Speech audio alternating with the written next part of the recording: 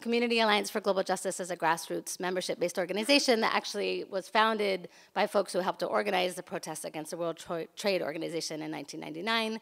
We were founded in 2001, but we take it very seriously, the importance of educating about the WTO protests and the fact that it was a huge people's victory. It wasn't just an enormous demonstration, but we actually shut down the WTO and prevented them from further consolidating their power forever. So it was great victory that we need to commemorate. And we'll do that together on November 30th, which is 20 years to the day of the big shutdown. So we are very excited to welcome Tim Wise to Seattle. We've been planning this for a long time.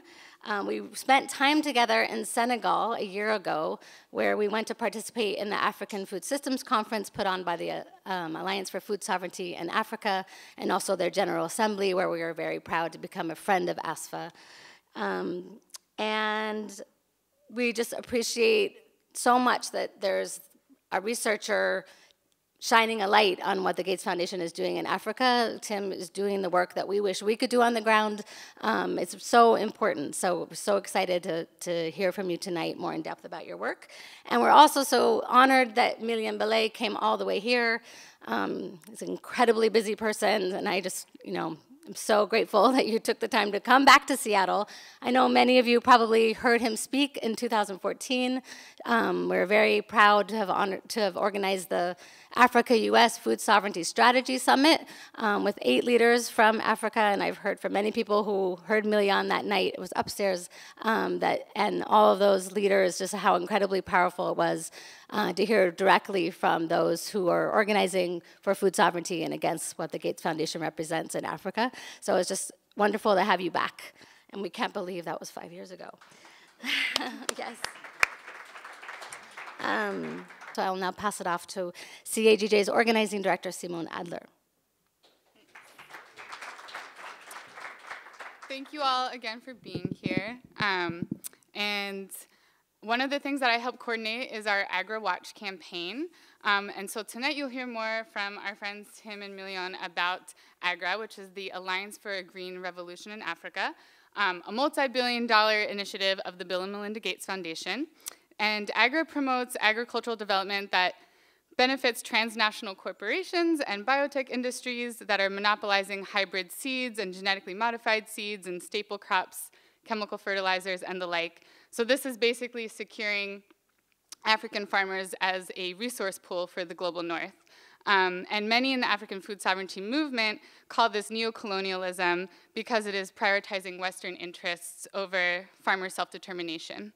So as a private actor, the Gates Foundation is exerting a disproportionate influence on governments and policymaking, making it easier for these kinds of markets to be opened up to the big ag industry. And our AgriWatch campaign is challenging this through our work to expose what the Gates Foundation is doing and expose what Alliance for Green Revolution in Africa is doing in their neocolonial efforts to corporatize African agriculture. Earlier today, we had an action, a rally outside of the Gates Foundation's headquarters here to call attention to these issues, and our friends here tonight joined us, which was really awesome. So if you would like to get involved in this kind of work and participate in our campaign, you can sign up in the back at our table. Check us out online at cagj.org and on Facebook at CAGJ Seattle and at AgriWatch, and let us know if you want to be involved in this kind of grassroots organizing in solidarity with the African food sovereignty movement.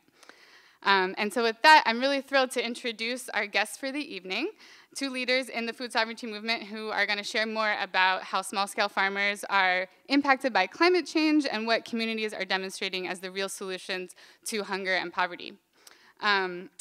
So Timothy A. Wise is a senior researcher at the Small Planet Institute and senior research fellow at Tufts University's Global Development Environment Institute. He previously served as executive director of the US-based organization Grassroots International, which is a member of the US Food Sovereignty Alliance that CAGJ is also a member of. And he is the author of Eating Tomorrow, Agribusiness, Family Farmers, and the Battle for the Future of Food, which was just published this year by New Press, which you can purchase tonight. And Million Belay is a researcher on the resilience of food systems in Ethiopia with the International Panel of Experts on Sustainable Food Systems. He has worked for over 2 decades on intergenerational learning of biocultural diversity, sustainable agriculture, and food sovereignty and forest issues. And first, he was a founder of Melka Ethiopia, an indigenous organization, and now is coordinator of AFSA, the Alliance for Food Sovereignty in Africa. AFSA advocates for agroecology and supporting the rights of local communities and indigenous peoples to their land. It's the largest civil society network in Africa. So with that, we welcome you both to Town Hall tonight. Thank you.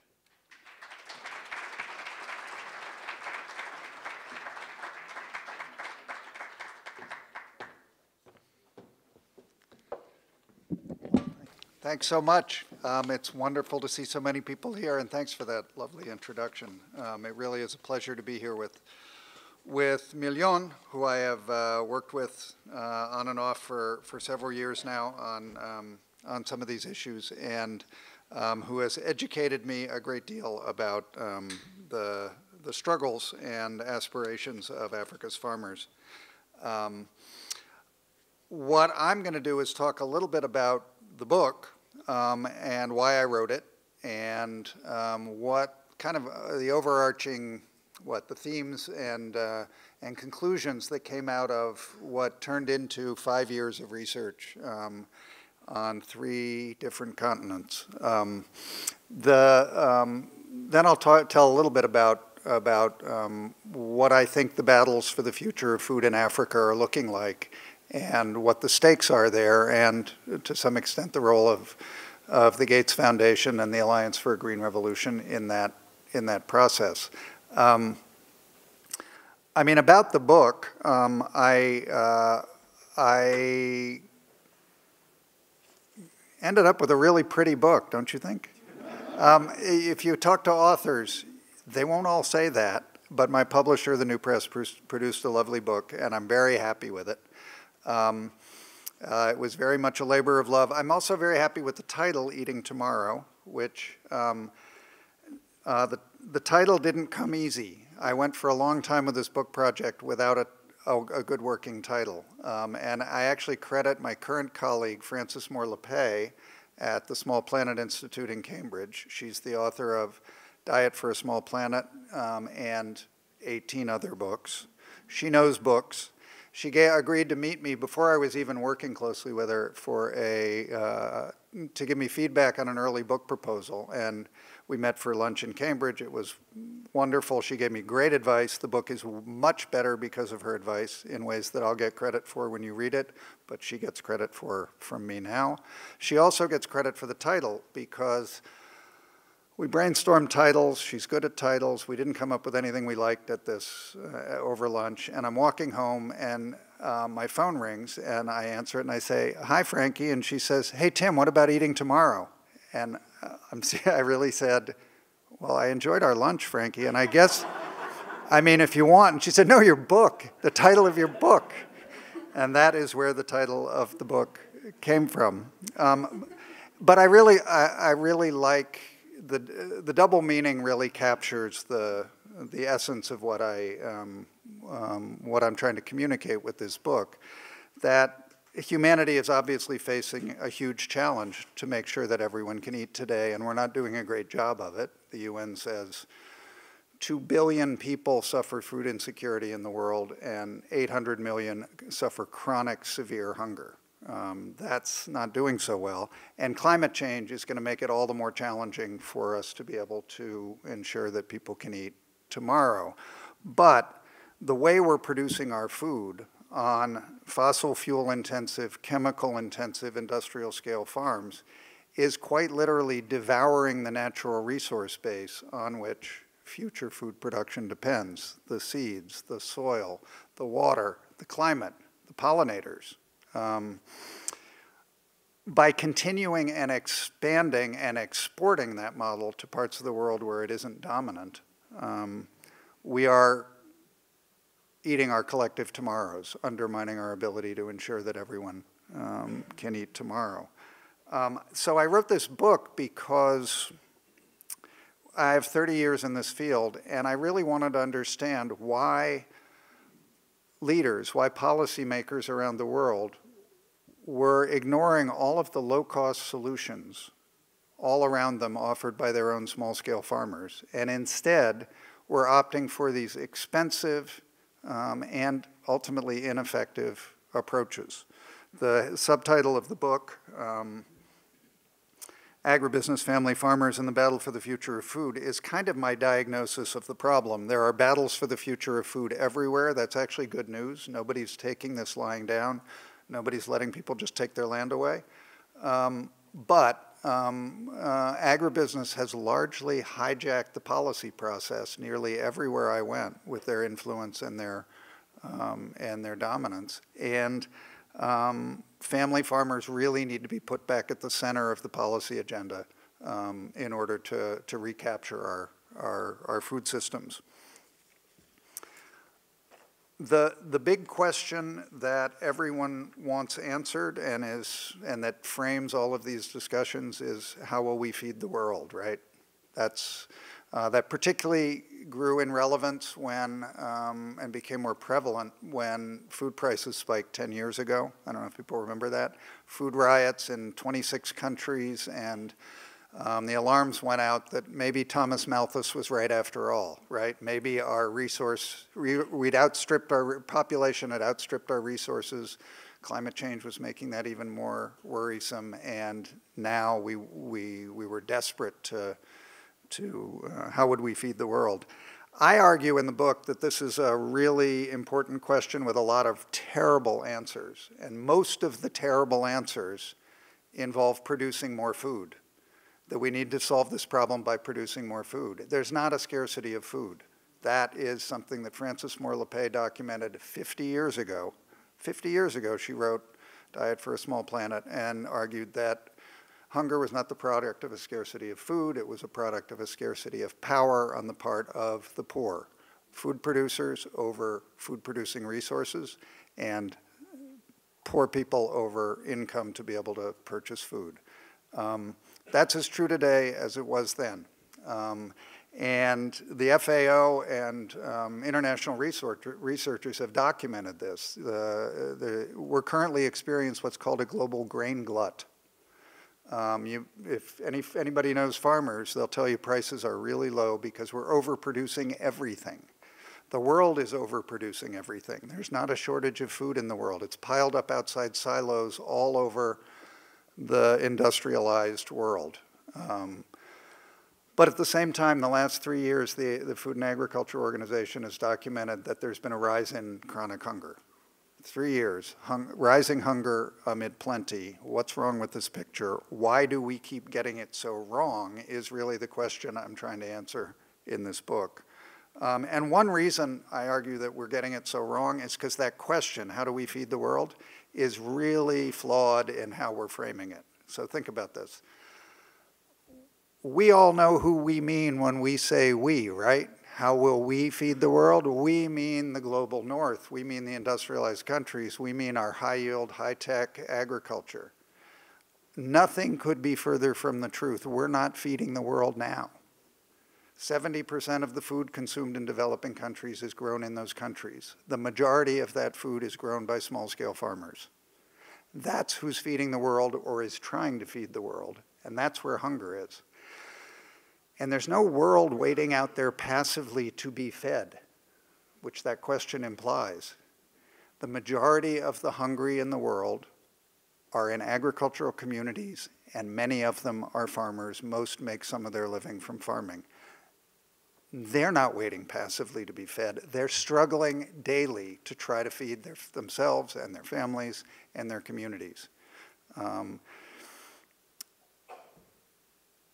The obvious question is, why don't we give those food producers more resources to help them grow more food? That, unfortunately, is not the solution that I saw policymakers opting for anywhere in the world. And I concluded that that was largely because big corporate interests had really dominated the policy agenda and the policy process in every country that I cover in this book. So that's really the top line message that I want to deliver with this book. But this book is not an academic book, I'm pleased to say. It's a first-person narrative account where I'm trying to take you, the reader, along with me as I go out into the world to try to figure out what's going on. It took me to Mexico, it took me to India, it took me to the heartland of the United States, and it took me to 4 countries in southern Africa, Malawi, Mozambique, Zambia, and Tanzania. I consider myself a recovering economist. There is not a single table or graph in this entire book. I'm told that's step 4 in the recovery process. And step 5 is no PowerPoint. You're welcome. But Africa is really where the battle for the future of food is the most urgent. It's what the subject of the discussion tonight, and that's what I want to talk about. It's where hunger is the most severe. It's where soils are the most degraded. Agriculture is the least productive.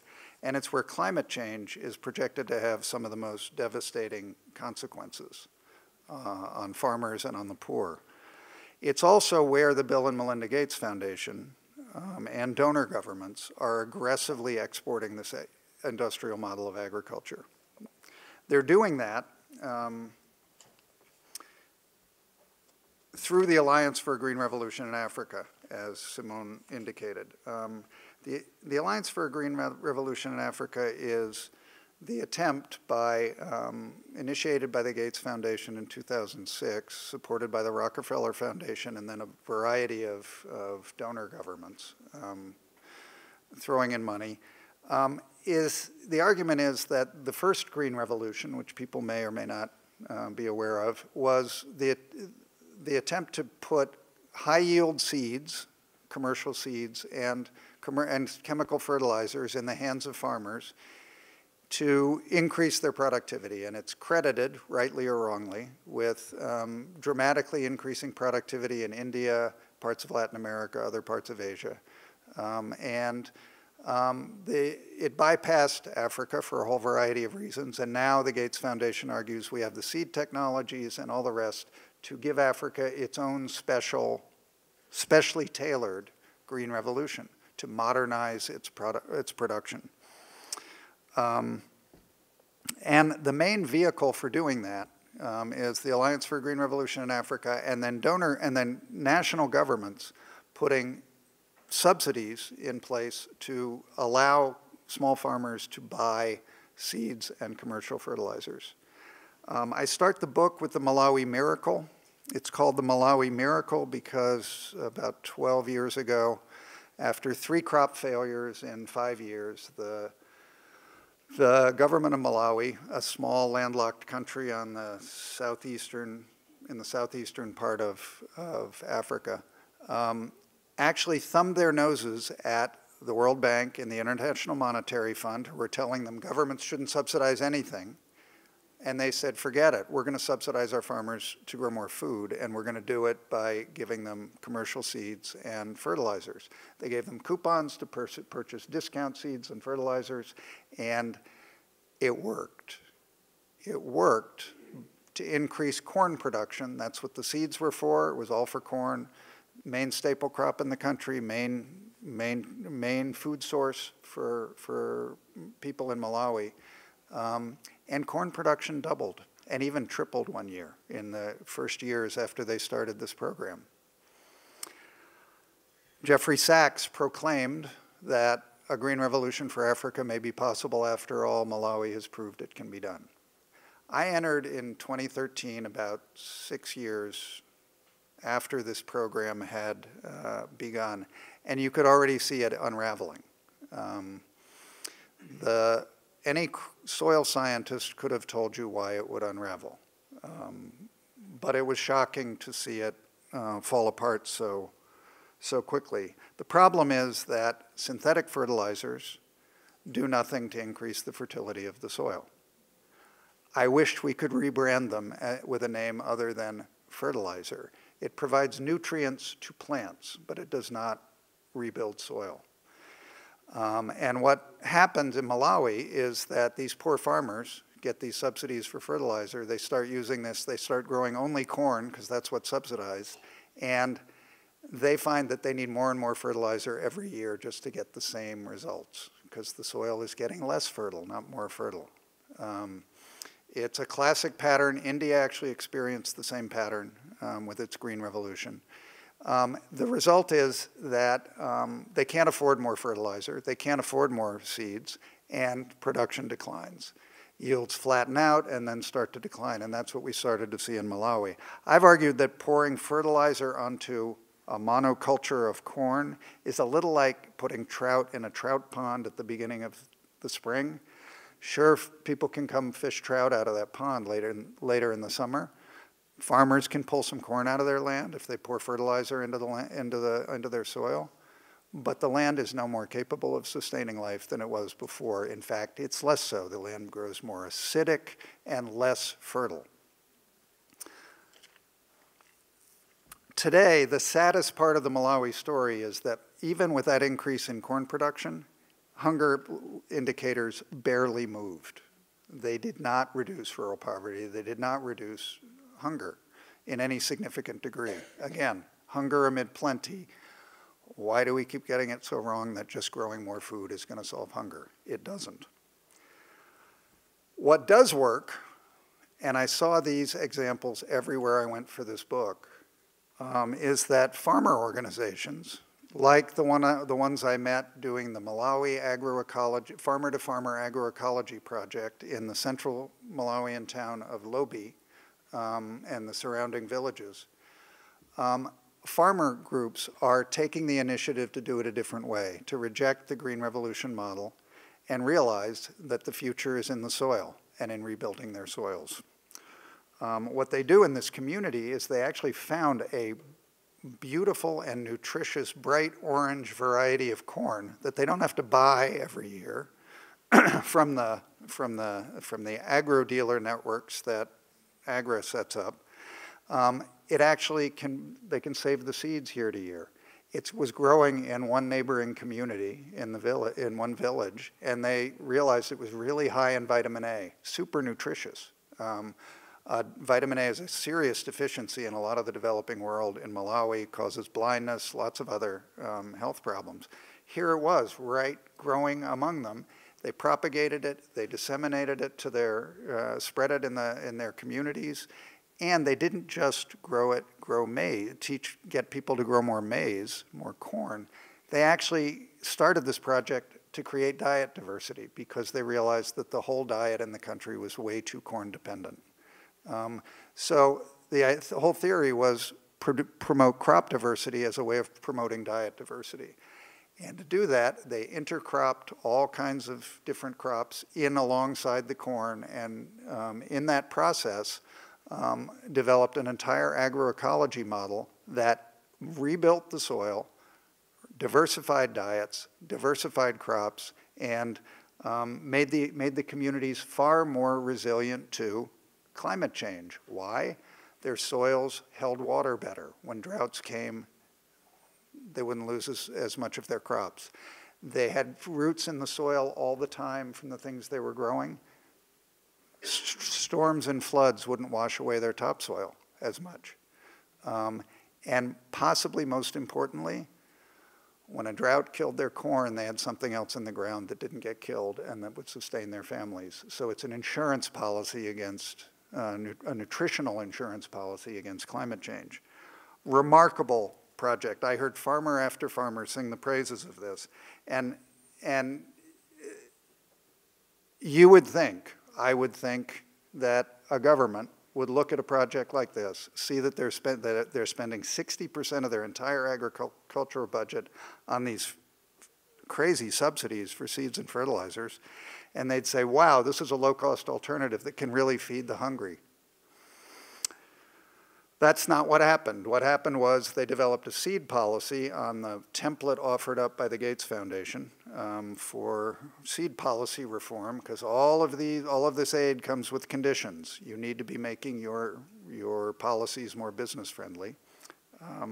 And the seed policy strengthens the rights of commercial plant breeders, like Monsanto and the other multinationals who are selling seeds there, and actually threatened to, the first draft of this policy threatened to outlaw the sale, exchange, and saving of farmer seeds. 80% of crops in Africa are produced using seeds that farmers save from one harvest to the next. That's been agriculture's story forever. Commercial seeds you have to buy every year and hit with fertilizer or they won't be productive. That's the treadmill that the companies want to get farmers on. This policy threatened to make it illegal for farmers to actually keep that traditional practice going, and it even went so far as to say that farmers could no longer call their bright orange kernel of corn, which they could plant and would grow another nice corn crop. They couldn't call it seed; it could only be called grain, because grain being something that something worthy of eating but not of planting. Outrageous. Malawi's, when I actually took on somebody who was defending the seed policy, I got exasperated with him, and I said, Tamani, this policy is so bad it could have been written by Monsanto. And I'm telling you, he looked at his shoes, he looked up, and he said, well, a former Monsanto official was one of the authors of the policy. And that's kind of the moral of the story of the book and the moral of the story of these policies. The companies are there writing the laws that will sell more of their products. Monsanto controls 50% of the commercial seed market in Malawi.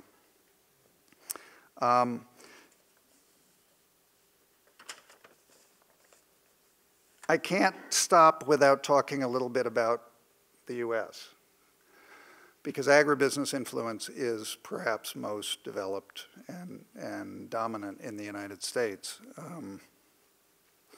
And that's what I found in I do a chapter on Iowa as part of a section I call The Roots of Our Problems. Where did this crazy model of agriculture come from? Why are we exporting it to the rest of the world? And how's it working for Iowans? Not very well, as it turned out. Iowa is indeed blanketed with corn and soybeans as far as the eye can see, dotted with ethanol refineries and factory hog farms and the occasional windmill. Every piece of Iowa's industrial model of agriculture is threatened and implicated by climate change. It is a mess. Half the topsoil's gone. They're depleting their water supplies. The water is polluted from all the runoff from the agricultural lands. Des Moines has the largest denitrification water purification plant in the world to take the nitrates that have the fertilizer not taken up in the land that flows into the rivers and flows down to Des Moines. But here's the thing, even in Iowa, the solutions are all around us. That's what I say, that's what I found in this book. And even in Iowa, I met Matt Liebman, this wonderful agricultural ecologist working at Iowa State University, has this great program where he's experimenting with this traditional corn and soybean plant, rotation of crops. That is what all farmers in Iowa do.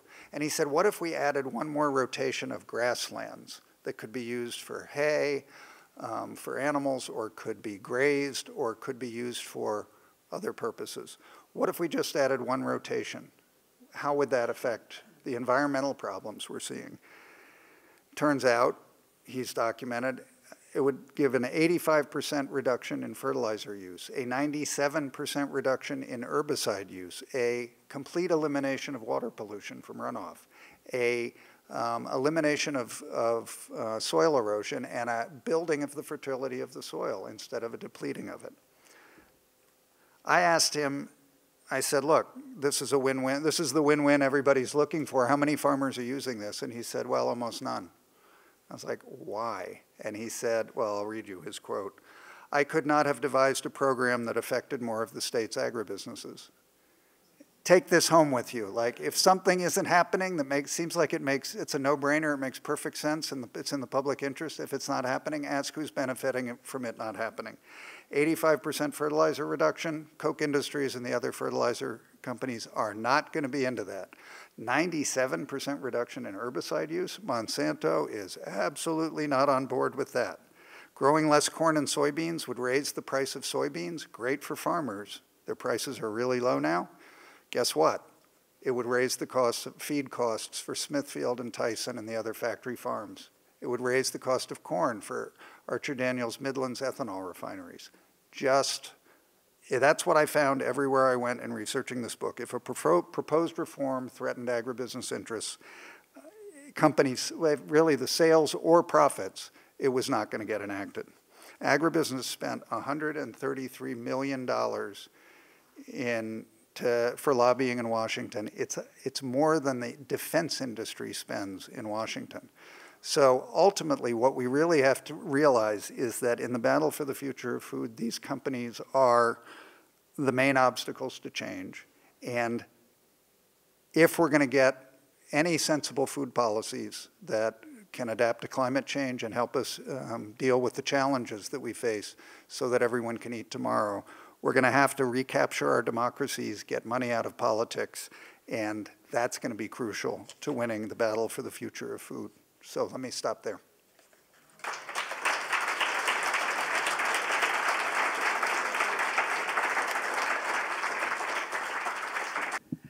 Good evening. Thank you very much for inviting me again to this great place, to Seattle. Thank you very much, CAGJ, my two sisters here. And thank you very much, Tim. Tim was actually educating me, it's not me educating him. And I had the opportunity to read his book before it was printed. And it's a really great book. So where is that? Oh, okay, sorry. I'm sorry I have to show you some slides. Yeah, because I have some graphs that I wanted to show you.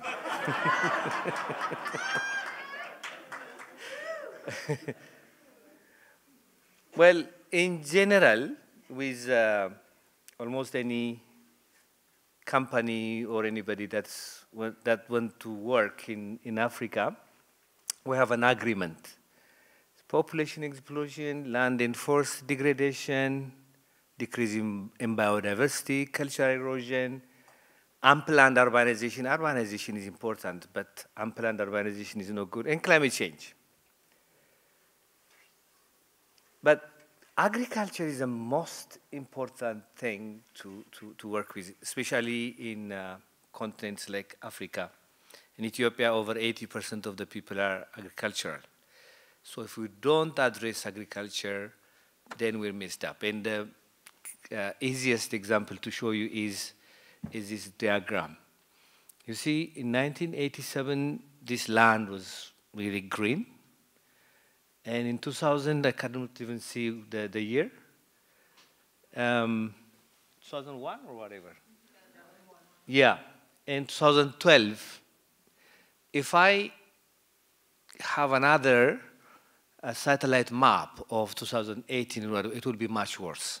And this is happening because of agriculture. So if we don't address agricultural issues, then we are messing up our environment, big time. So to address those problems that I've told you, there are two paradigms. One paradigm is a productivist paradigm, and the other paradigm is called an agroecological paradigm. There's a war between the two paradigms in Africa. I think all over the world, if we hear what Tim was saying. The productivist paradigm. We can ask, what is the purpose of agriculture? Is it to produce more food? Yeah, we need to produce more food because the population is increasing. But we can ask another question. Is it to produce more food, but which is nutritious and healthy? Yeah? Then we'll have a different policy than the previous one. Is it to produce more food, nutritious and healthy food, without impacting the environment? Then the policy is totally different. We can even ask another question. Is it to produce more food, nutritious food, without impacting the environment, and culturally appropriate? You all ate injera today. Eh? Injera is very critical for us, for Ethiopians.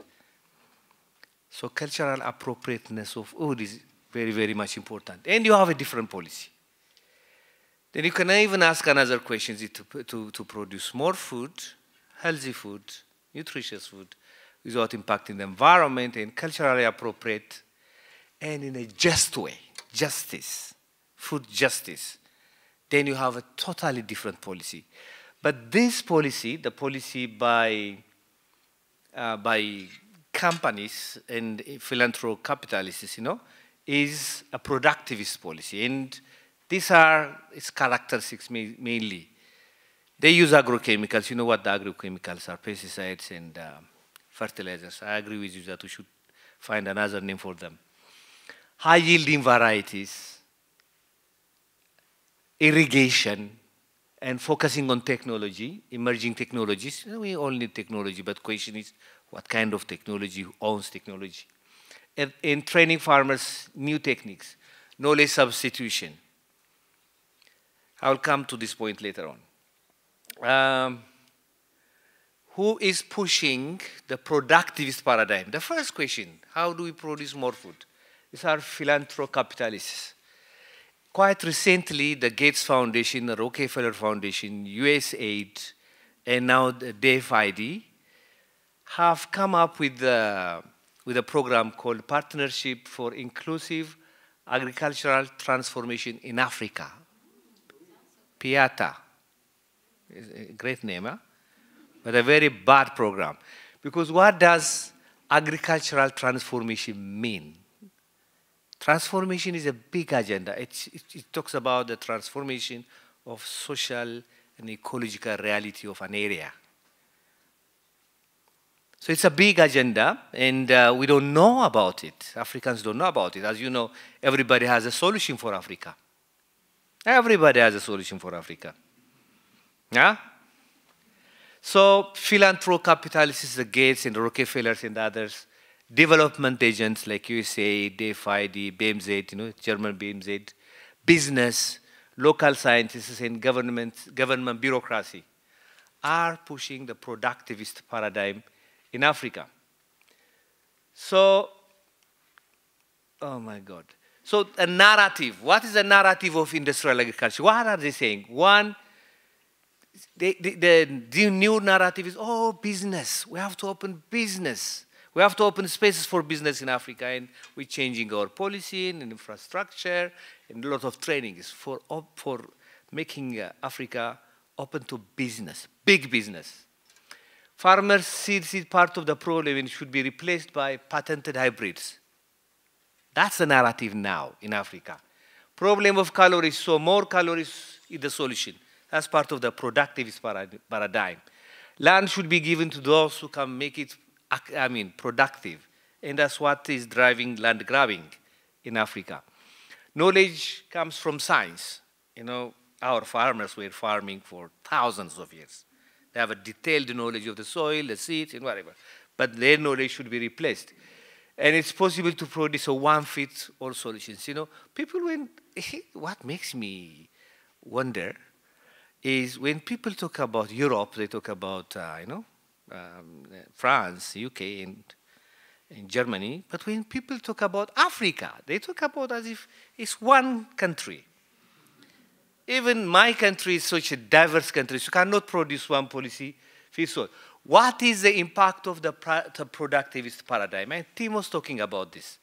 Triple burden of malnutrition. There is a lot of production, but there is still hunger, there is still micronutrient deficiencies and obesity and non-communicable diseases. There is environmental unsustainability. Biodiversity losses, water pollution, loss of resilience, climate change. There is social inequalities and neglect of cultural values. Down there, you see lock-ins. What are these lock-ins? Sometimes you take a direction. For example, now we are saying that we need to use hybrid seeds, we need to use chemicals, agrochemicals, and we are replacing farmers' knowledge. Once you go into that direction, it's very difficult to come out. We are seeing this in Malawi. Very, very difficult. If you go to farmers, they told you that the soil is corrupted. You have to give it fertilizers to operate. So that's a lock-in. You're locked in into a system. So what we are promoting as the Alliance for Food Sovereignty in Africa is what we call agroecology. I'm so happy to report that as Tim can be a witness here, agroecology is expanding, it's developing. Quite recently in Rome at FAO, the international community has accepted a report by the high level of panelists on sustainability of food. So agroecology.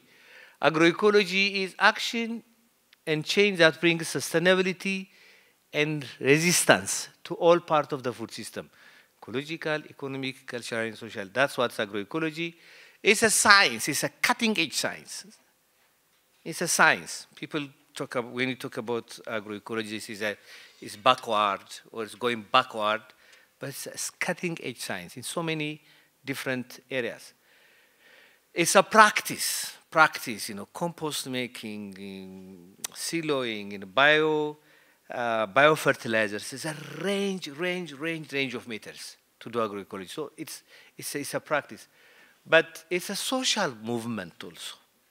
It's a social movement. So agroecology is these three things. It's a science, practice, and a social movement. And it is these three or it's not agroecology.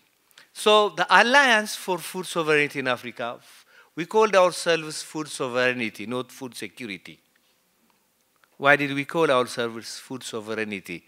Because food sovereignty food security does not care how the food was produced. Food security does not care whether the food that you eat is culturally appropriate or not. Food security does not care about the ownership of your seed, your land, your life in general. So we chose the name, the Alliance for Food Sovereignty in Africa. So the purpose is to create a single African voice. Some years ago, we go to international meetings and we're not speaking the same language. Now we are bringing African civil society, African farmers and pastoralists together as one. So it's to create a single African voice. The number is not, we can potentially reach up to 200 million farmers or African citizens. AFSA believes in championing small African family farming production systems through agroecology and farmers managed seed system. That's one hand. But on the other hand, we do fight also, resisting the corporate industrialization of African agriculture, seed, and land grabs. That's what we do. These are the numbers. In Africa, this is the spread of AFSA, the Alliance for Food Sovereignty in Africa. Out of the 55 African countries, we operate in 50 of them. So these are the working groups. We have a land working group, a citizen working group, a seed working group, and a climate change agroecology working group. So this is our theory of change. Quite recently, we said, does agroecology work in Africa? We just asked this question. Or are we inheriting this concept from Latin America? So we started to do research, and we researched it in all these countries. So 50 case studies were produced, and we published them on our website, these stories. And we published them in the form of a book. So let me tell you one or two stories. One is a never-ending food in Malawi. In Malawi, there's a permaculture initiative. So a couple went to Malawi and they had a meeting with Malawian women, and they have asked them, whether they have traditional vegetable varieties. And they came up with 300 varieties of vegetables. And they start to grow this in a permaculture way, and now they have a very rich nutrition in Malawi through this system. Thousands of farmers. This is Ankole Longhorn in Uganda. It was lost because it was replaced by hybrid cattle. But the hybrids couldn't perform in this kind of dry environment. It was a very bad policy from the beginning. So an institution in Uganda started to go back to these longhorns of Uganda in this working. And leafy vegetables is a fantastic story. In Kenya, some years ago, leafy vegetables were considered as backward. You know, you don't eat leafy vegetables. But now suddenly the interest in leafy vegetables has increased. You can get leafy vegetables in supermarkets. And because of that, farmers are producing it in droves. So there is nutrition at home level, and there is market. This is the system of, there is a system called the system of rice implementation. Now it's a system of crop intensification in Ethiopia. In crop intensification, instead of broadcasting when you sow the seeds, instead of doing like that, what you do is you plant them online. And it increases productivity. Because of this, from 10 quintal of teff per hectare, they could grow it between 30 and 50 quintal. And that's a huge increase. Because 1 quintal of teff is like 2,000 birr, Ethiopian birr. 10 of them will be 20,000. If you increase that to 30 quintal, it's 60,000. So the increase is significant. So with management, you can increase productivity. You don't need chemical fertilizers to do that, just techniques. This is in Ethiopia, a very dry area. Some years ago, they started to do soil and water conservation and increasing the development of compost and other methods and treating gullies. And as you can see this area has revived.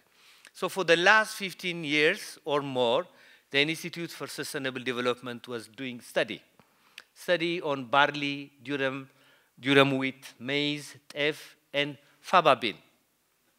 And the research was, one of the blue one, they were not applying anything. On the brown is treating these crops with compost. The green one is with chemical fertilizers. As you can see, over the years, the first 1 or 2 years, the one with a chemical fertilizer was doing good. But over the years, as you can see, compost is doing far better. So to conclude, what are the key findings of this 50 research? And we have done much more after that. And there were more researches coming out. What is the conclusion? Do we actually need a productivist approach where you use chemicals in improved varieties, or can you go agroecological way? That was the question. So the answer is yes, we can go. Sustainable income increases for the households, higher yields in productivity, drought resistance varieties increase yield. These are the learnings. Organic markets increase income, increase crop diversity, lowers risk, and increases resilience. Obvious. The science. Pesticidal plants work are cost-effective, sustainable, and safe. Using the system of crop intensification, yield is over 6 tons per hectare have been observed under research conditions. Soil moisture increase reported. Practice, this way. Use of diverse varieties, intercropping, organic fertilizer. You can do all that. And social movement, formation of farmer groups, in all those 50 case studies that I've shown you. Enhances social capacity and leadership, focusing on rural women and use brings results.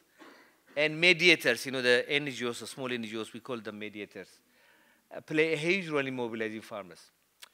So thank you very much. I hope I didn't go.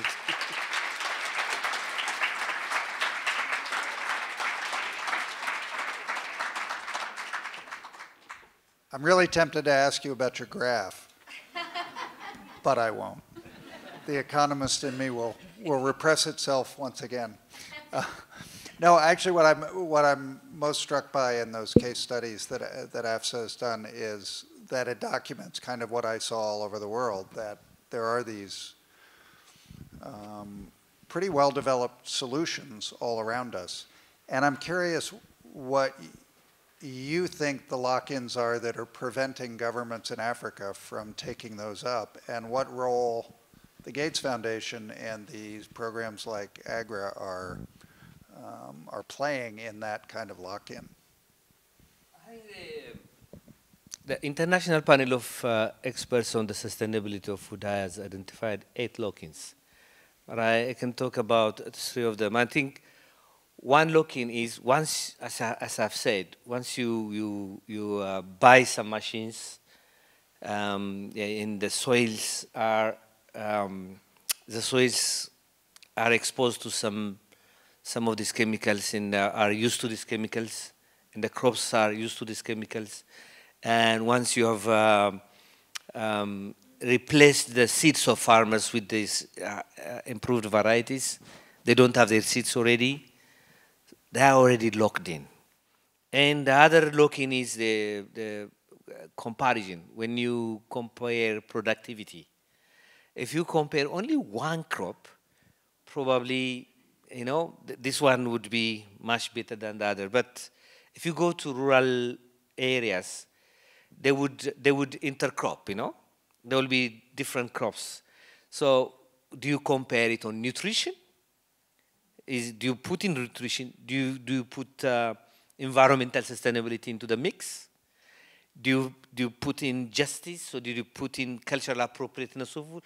When you put all these elements into the mix of comparing the productivity or the goodness of one farming system or another, that becomes clear. But governments are already locked in because they only count productivity in one crop. And they will be locked in into markets. For example, there is an effort in Ethiopia linking up some farmers, not only in Ethiopia, in Senegal, I know that's happening, in Togo that's happening, linking up farmers with companies. Yeah? So farmers would produce some crops, and they are linked with companies. So instead of planting their own diverse plants, they will only produce for the market. So that they are locked into that system down the line. Gates, you know, Gates is the most powerful person in Africa. I'm saying this because he can call anybody. He can come to any of the countries and go straight into any of the offices. So he's very powerful. Anything that he promotes can happen in most of the cases because he has the money to make it happen. That's why he frightens us, you know. If he had a very good idea, agroecological idea, that would be fantastic, you know. He will be our champion. But he's pushing the kind of agriculture that's happening in Malawi that you have reported really nicely in your book. So that's what is a problem. That's what is this Piata initiative that I talked about. Yeah, well, I mean, I think it's striking how much it's captured the narrative for. I mean, I say in the book that the Gates Foundation was incredibly lucky to start their agricultural development program in AGRA, the Alliance for a Green Revolution in Africa, in 2006. The food price crisis happens in 2007 and 8. And guess what? Suddenly everyone realizes that every country should grow more of their own food. And here is the Gates Foundation with the ready-made answer to the question, how should you grow more food with our technologies? But one of the things that I documented, and I'm curious how you see this, I know you've mentioned it in some of the case studies, is that one of the perverse aspects of this, these subsidies that fund only chosen crops, is that they drive production into those crops and out of traditional crops. So there's a huge loss of, well, seed diversity from farmers as they stop farming the things they traditionally farmed. But nutritious and climate resilient crops like millet, we documented in our research that in the time of this, that this program's been going, that the land planted to pearl millet, which is a very hardy, very resilient and very nutritious grain, has gone down 35%. the production has gone down almost by half. And that's land getting shifted into corn and shifted into other crops. But I'm wondering, the seed issue I know is huge for farmers in Africa. No, I mean, in my research, I went to one of the communities in Ethiopia, and they were having a discussion about their seeds. They had 19 varieties of barley. 19, barley, different kinds of barley. And all those barleys, if you look at them, you wouldn't know them. They are very much associated with their own culture. They are the variety of barley given to women when they give birth, and varieties of barley for local alcoholic drinks, varieties of barley for children, varieties of barley for every purpose. Out of 19, when we went there, the farmers were left with 5. 5. Similar with wheat. If you go to the northern part of the country, there are over 100 varieties of wheat. Sorghum, the same thing. Ethiopia is one of the Vavilovian centers, as you know. These centers of diversity. There are, some people say they are 11, some people say they are 13, but the most critical ones are 5. And Ethiopia is one of them. And imagine, and this is bad to everybody, even to Monsantos, even to companies, because they need these seeds as a genetic, what do you call it, as a genetic heritage to develop even new varieties. They're very much important. So it's a loss for everybody. Yeah, no, it's I saw that everywhere. I mean, I kind of hate doing these events where we leave people feeling so depressed about the state of the world. In fact, remember when I told you about Frances Moore Lepay giving me good advice on the book early on, and that the book was much better because of her advice? Her advice was, I think I could almost quote her, she said, Tim, you might be writing a really depressing book, and you might not want to just depress people. And I already was aware of that, but she really was making the point that you really need to spotlight these inspiring stories that are going on everywhere, and they really are going on everywhere. I'll tell you the inspiring story that I'm most excited about now, and this relates to that question of how do you confront agribusiness power. You get government power, and there's a new government in place in Mexico, took office in December, and that government is promising and taking action right now to ban the cultivation of genetically modified corn, which Monsanto and the other companies have been trying to get permission to plant in the country for 6 years. So this is also another question. It's like, how do we get, and where do you see hope for getting government action in Africa from African governments to take some of these measures more seriously? A quite recent example is when I was at FAO, I was called for a meeting about an agroecology initiative in West Africa. So the West African governments, 5 of them went to develop an agroecology policy. So they have hired somebody, a consultant from Europe. I mean, from FAO. And I know one of the consultants, and then they were asking me how they can work with AFSA. And now the commissar said, why do we do it on 5 countries? Why don't we do it in 10 countries? 10 Francophone countries to develop a program and a policy on agroecology. That's very, very much encouraging for me. And what is more encouraging is previously, FAO was considered as a citadel of industrial agriculture. Now they have a branch in their office, in their structure, for agroecology. And in Africa, in almost all parts of Africa, they have an agroecology representative for FAO. So when FAO speaks, government would follow. So I have a huge hope. In a very strange way also, the crisis that we are in now, the recognition of the crisis, the Greta Gutenberg kind of children initiative in whatever, is giving me hope. Because people are realizing that we have to reduce carbon out of the atmosphere, and the best way of doing that is to do agroecological farming. The best. Yeah, no, I think that's right. I think that's right. And we were both in Rome for these annual meetings, sort of an annual food summit. And one of the most encouraging things that came out of that was an endorsement by the representatives of the governments gathered there of a new report on agroecology as one of the key innovations, partly to address climate change. It's a sea change in the narrative. We'll see if we can make it a sea change in policy, but it's a complete change in the discussion, because the dominant narrative was business as usual is not an option. It's not working. We're in a climate crisis. We're in an ecological crisis, and we need to change the way we do things. I think we wanted to move now to allow you to ask some questions, and I think what they'd like people to do is come up to the one mic here, and we'll take some questions and try to give you nice, short, succinct answers. Thank you so much, Tim and Million. Can we give them a just appreciation?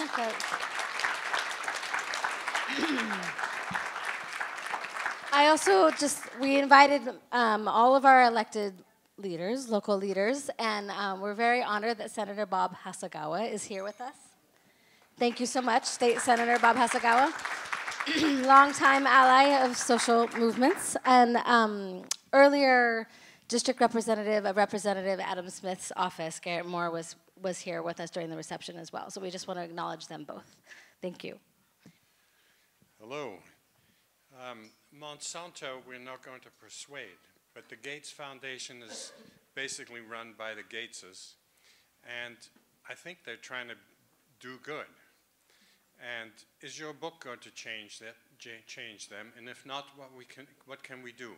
We're here in Seattle. I go to fundraising parties that are neighbors of the Gateses. And I'm wondering if we can have some influence on him. What is it that's holding him up? And what can you talk to this? Yeah, go ahead. All right, thank you. It's kind of a yes and. So your talks were all about the farmers. My work, two connected questions. My work's the next stage down. My work is in investing in the aggregators and the processors of the food coming from the farmers. So what do you see from that angle? And really, do you see investing into those companies as anything like what's Gates doing? Are we doing the right thing or the wrong thing? Hi, guys. My question actually relates to, or you might want to relate it to the first question. I wanted you to talk a little bit about the intellectual and associated institutional drivers of these narratives. The narratives don't exist by themselves. What I'm thinking of is, for example, most of the agricultural ministers in African countries were trained at places like Iowa State and Michigan State and Washington State. And most of them read the same magazines that are read by the guys in the US Department of Agriculture, et cetera. There is an intellectual, institutional thing. And that, of course, is what Gates is tapping into. That's the one he knows. So that's a tough nut, I think, to crack, and I'd be interested in your comments.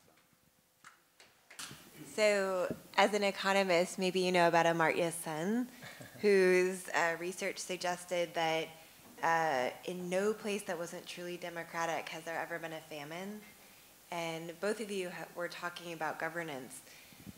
And I think sometimes when we talk about agroecology and the ways we want to see agriculture moving, it's more about like decision making about our agricultural systems.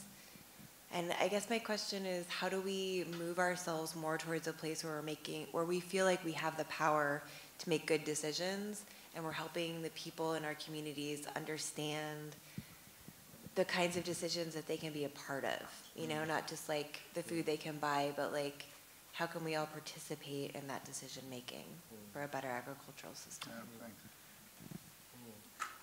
You want to start out? All great questions. I think that's why I was talking about justice in the food system. You know, when we talk about food, it's not only productivity. Justice should be at the center of it, and you have to participate in the not in the production, but as a consumer, you can also make an impact if you organize yourself. That is, and if you organize yourself and push for a policy, maybe individual actions are they good? I mean, maybe they're not, big, but organize yourself and organize with organizers, and you can have an impact. Gates Foundation, the way the educational system, our educational system is structured, actually it does not help us to serve our people or to know our people. Elites in Africa are much more closer, as you're saying, to the other elites all over the world than to their own people.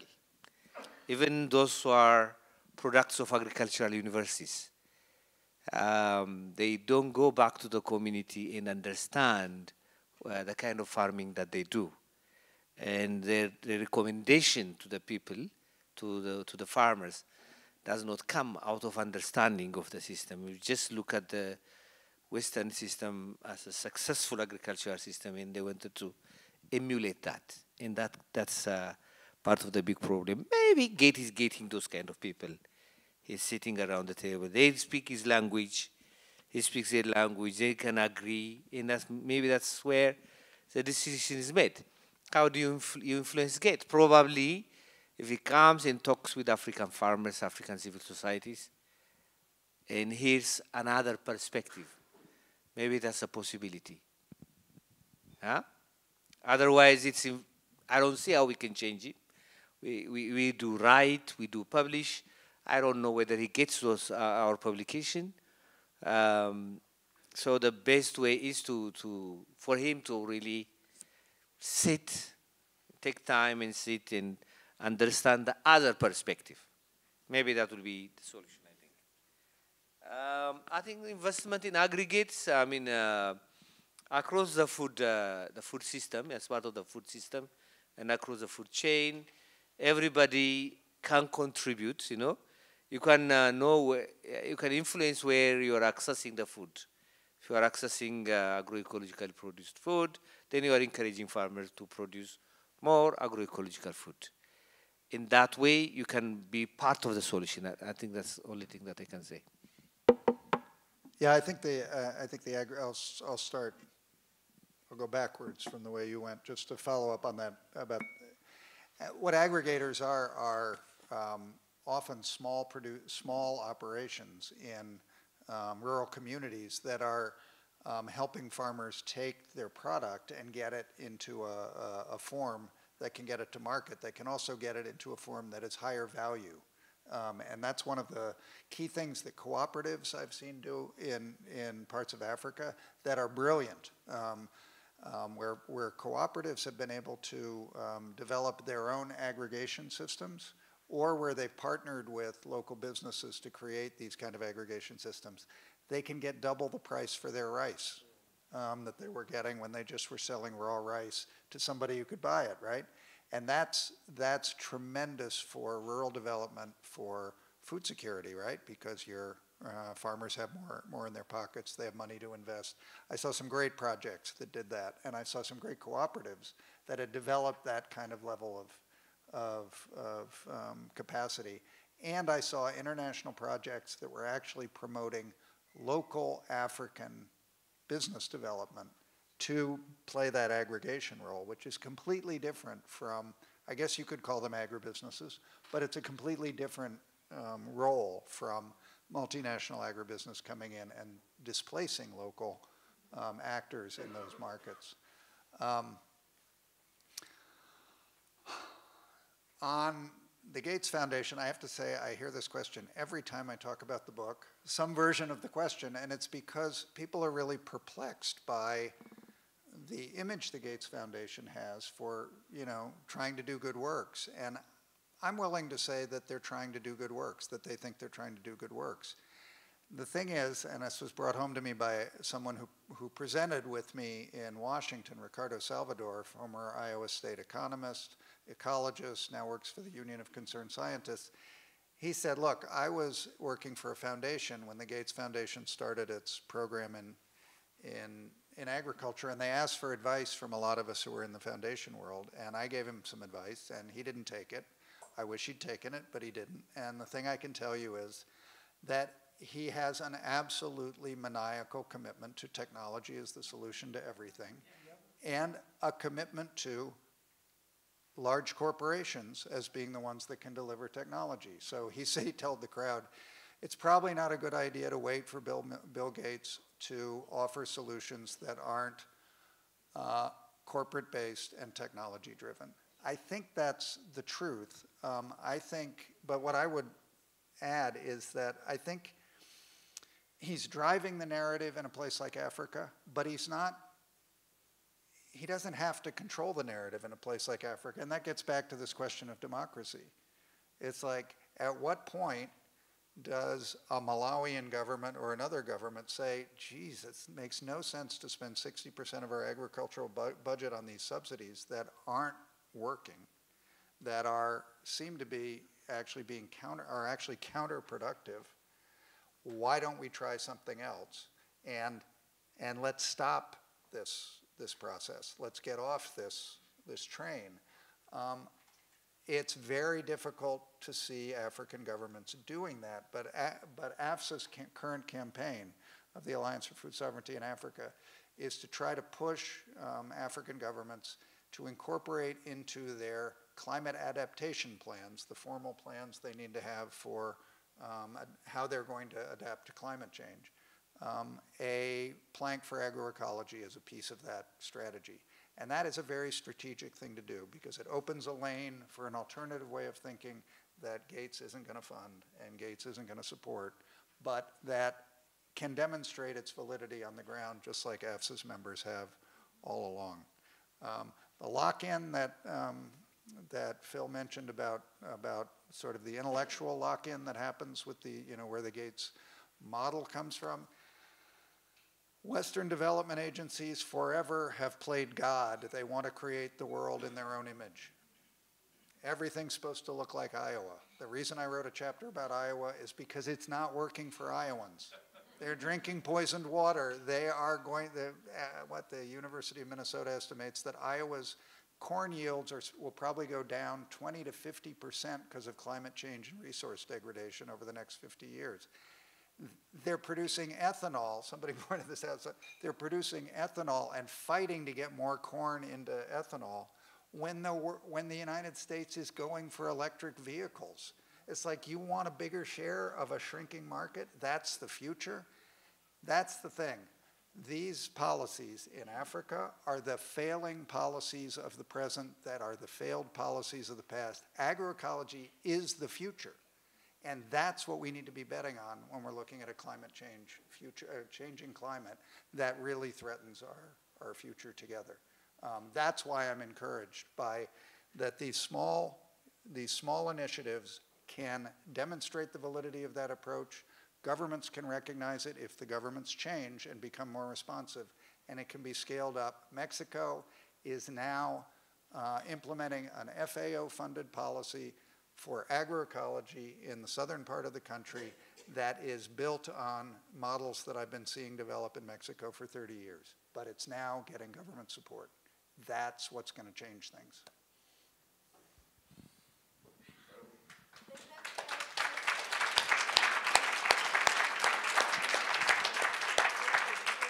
I think that's a great place to wrap up, if you're all right with that. Thank you so much for staying with us tonight.